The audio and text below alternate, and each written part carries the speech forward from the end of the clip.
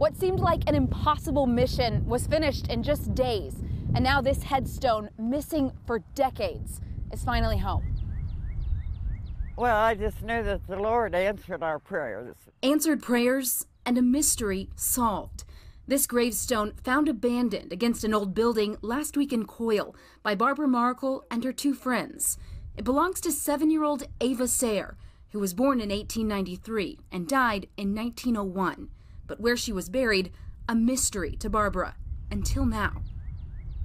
It's amazing that we were on TV the night before and here all around, everybody knows about it and contacting. News 4's story about the missing stone touching the hearts of so many.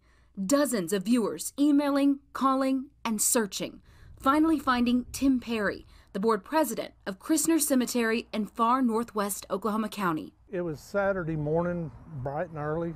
Just hours after the story aired, Perry says he got the call connecting the dots. Turns out the headstone has been missing for years. It's been missing since the late 60s. For decades, Ava's grave has sat empty, right next to her little brother, who's also buried in Christner Cemetery. It's a miracle.